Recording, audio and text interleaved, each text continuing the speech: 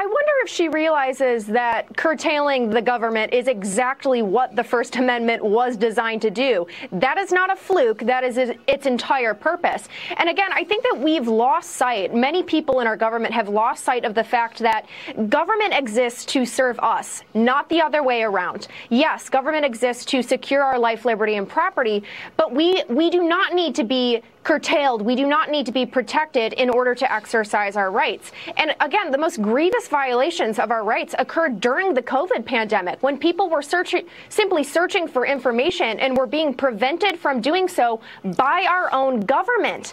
That is a massive threat to our liberty moving forward, and I really hope the Supreme Court justices get their heads straight and make the right decision here.